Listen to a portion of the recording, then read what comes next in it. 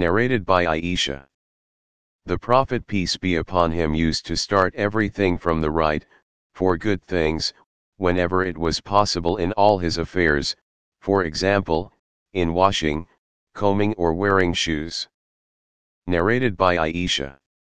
Habiba and Salama mentioned about a church they had seen in Ethiopia in which there were pictures. They told the Prophet peace be upon him about it, on which he said, if any religious man dies amongst those people they would build a place of worship at his grave and make these pictures in it. They will be the worst creature in the sight of Allah on the day of resurrection. Narrated by Anas. When the Prophet peace be upon him arrived Medina, he dismounted at a wadi-i-Medina amongst a tribe called Banu Amr bin Auf. He stayed there for 14 nights. Then he sent for Bani an-Najjar and they came armed with their swords. As if I am looking just now as the Prophet peace be upon him was sitting over his rahila, mount, with Abu Bakr riding behind him and all Banu an-Najjar around him till he dismounted at the courtyard of Abu Ayyub's house. The Prophet peace be upon him loved to pray wherever the time for the prayer was due, even at sheepfolds.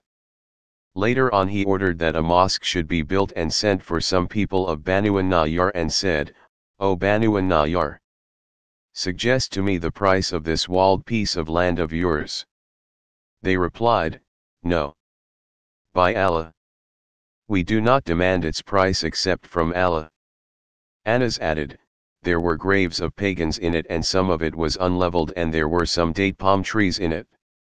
The Prophet peace be upon him ordered that the graves of the pagans be dug out and the unleveled land be level-led and the date palm trees be cut down.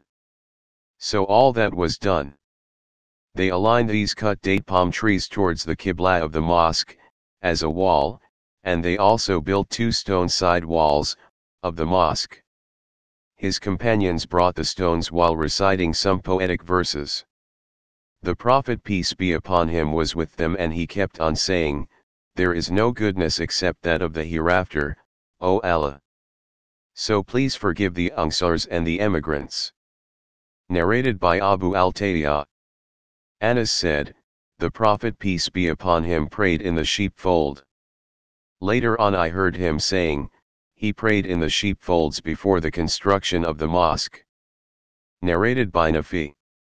I saw Ibn Umar praying while taking his camel as a sutra in front of him and he said, I saw the Prophet doing the same.